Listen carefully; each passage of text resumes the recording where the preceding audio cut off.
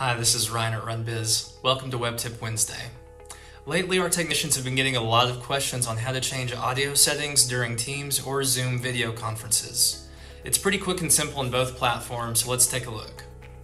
Okay, here we are in Microsoft Teams. So to go to your device settings, simply hover over the three gray dots for more actions, and then click Show Device Settings. Here you can change your external speakers, so I can change that to my built-in output, or back to my AirPods, and I can do the same thing with my input microphone. Once you have the settings the way you like them, just click out.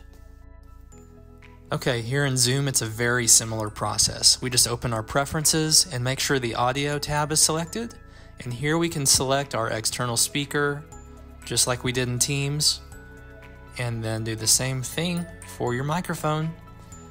And right here, if you'd like to do a test, you can test your voice and simply click X, and you're all set. That's it for this week. For more web tips, you can visit www.run.biz and head to the RunBiz U section. Thanks and have a great week.